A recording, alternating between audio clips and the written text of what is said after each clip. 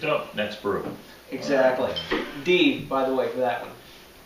Not this one. No, this one, Duck Rabbit, yes. Okay, next up is the Troeginator, which John picked up at the brewery, so he's going to do the review on this one. Oh, great. Thanks. Very good beer.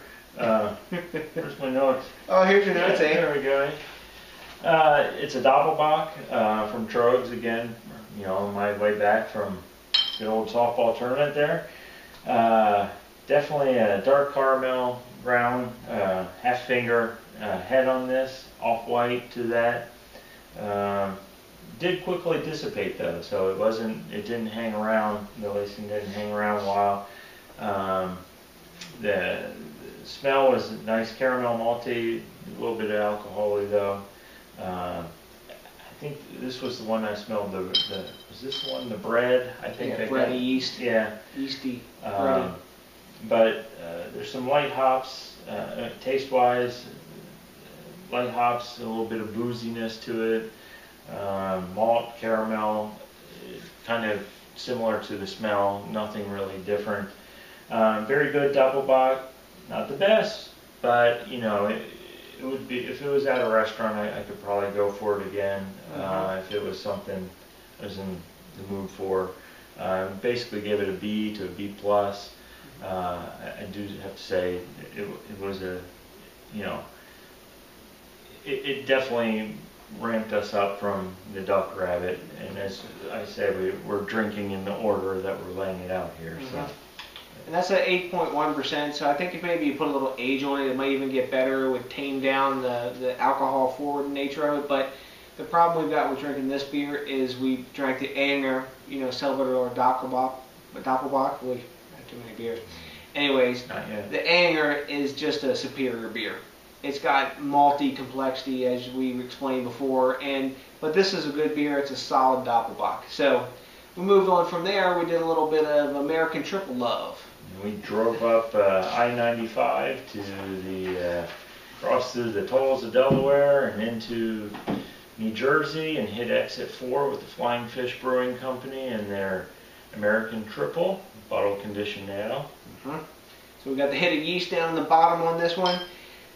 This is an American Triple. When you get it, if you guys have had Belgian Triples, this is a different thing. These American Triples, at least this one anyway, is a lot more hop forward. The Belgian Triples, you have a lot more sweetness and more pineapple, that kind of characteristic. One night when we had an epic beer night that we didn't film, we drank a whole big old box of St. Bernardus, and that triple is really just a prototype of a Belgian Triple. This American Triple is kind of like a BPA sort of meets that triple ale at the same time, so you get that hoppy finish, but you still have the candy, sugar, and everything in there. It's a weird looking beer too. It looks like as we said, New Jersey like dishwasher water or something. Yeah. When I opened the bottle, I smelled New Jersey. Sorry, you know, but yeah, it definitely was well worth the buy. I definitely go buy that again. Again, a little different than the Belgian Triples, but you know, I definitely, it was hard to describe because after having the Belgian and going to this style, it was hard to really find the words, but not a bad beer, definitely. To me, the thing that would bring me back is like the spiciness that's in it. And if you gave that a little age, I mean, this is a 10.2% beer, so you can cellar this one. I think it would tame that bitterness a little bit, and it would be a totally different beer after a year. But give it a try, guys. I mean, we gave it an A- on that, and the bitterness, I say it's bitter, but it's only 23.8 IBU, but it's kind of got like a bitterness and a tartness going on that you wouldn't expect in a normal triple. But it's an American Triple, so hit it. A New Jersey Triple. New Jersey, yeah, and it's off on exit 4, and you get good. Cherry Hill, New Jersey. Yeah. Right out of Pennsauken. Exactly. Last one, well, not really last because we got that secret beer, right? Woohoo! Again, as we started off, the Maui Brewing Company. Aloha. Aloha. Coconut Porter. Now we've done this, we've had this before.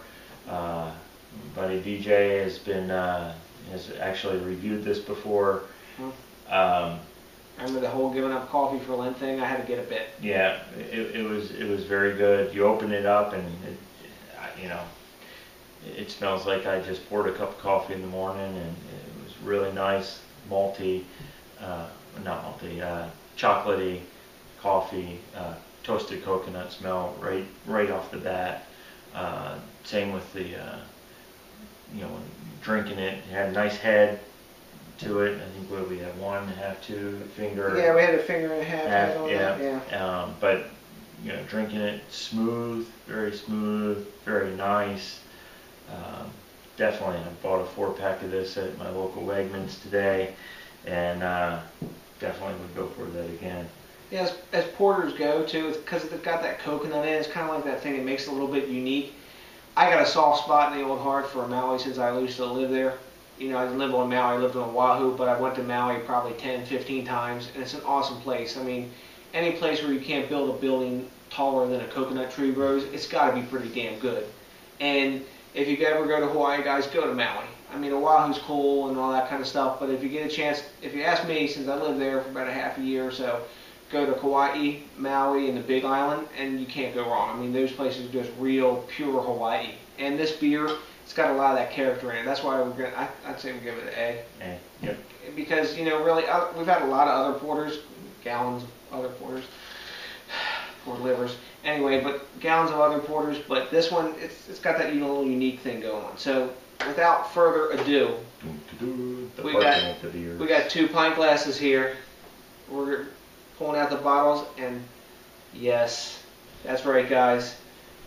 I am the guy that followed the distributor truck around the parking lot just to get the KBS. Exactly. My buddy John here, they don't have Founders in Maryland.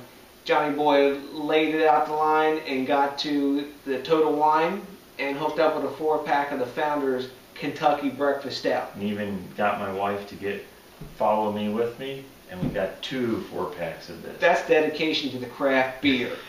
John gets an A for effort tonight. So, you know what, John? You got to crack this one open, man. You know, the thing is I partaked in one the other night, so I'll let you do the. You're gonna let me do the honors? Damn, I'm feeling pretty special. Let's see.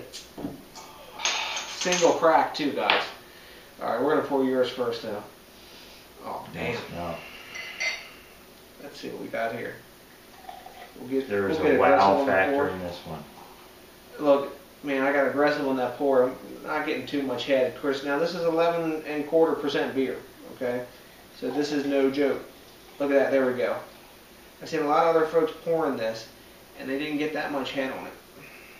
And I didn't get as much on this one. Let's see. We're gonna get all this out of here because this is a rare beer.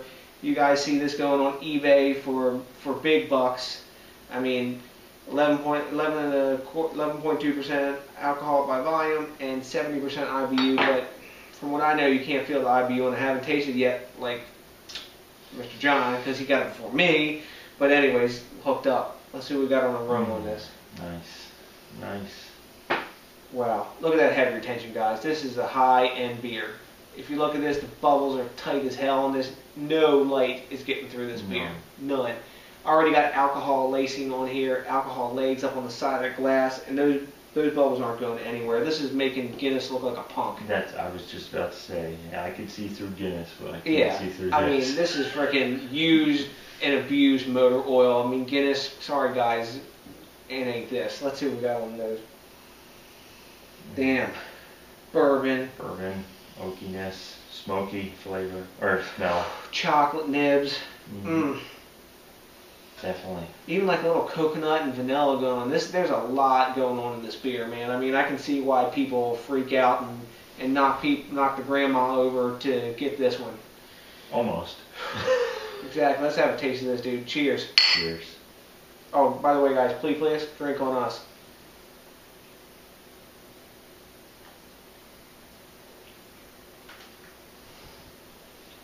Wow. Dude, you weren't kidding. And it's got to be one of the best beers. He sent me some text, and I thought he was giving me some shine, guys. I mean, he's like, man, you can taste the oak barrel. Wow, this is awesome. Dude, I am not going to doubt you anymore. This is the bomb. I mean, we've both of us have been to Tequila Mexico to different distilleries, and we've had, I've had tequila from Jack Daniel's whiskey barrels.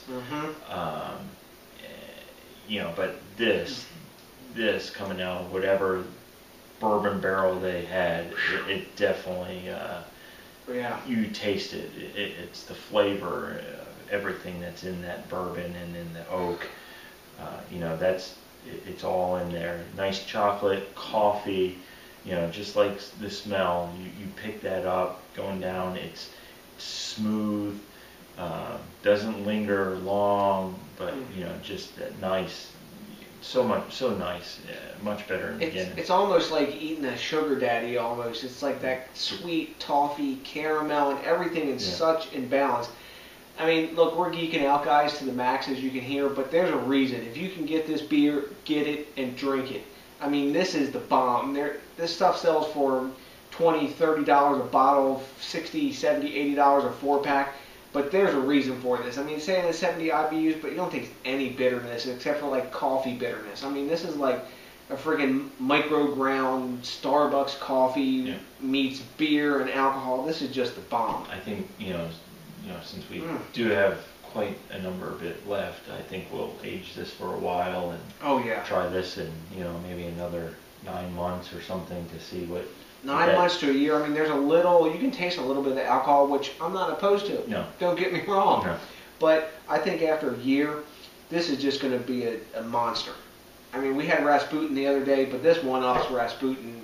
I mean, now, that said, I did hear in Fairfax, at the Whole Foods, there's Rasputin Barrel Aged. So maybe next time we'll have that one for the surprise beer, but that's a big bottle. Exactly. But doesn't mean we won't drink it, guys. So without further ado, man, remember, most importantly, support your local brewers, guys. Think locally, drink locally, and we'll see you next time. And let them know what you think about their beer. Yes. So maybe they'll make it better like Star Hill. Cheers, guys. Cheers. Cheers.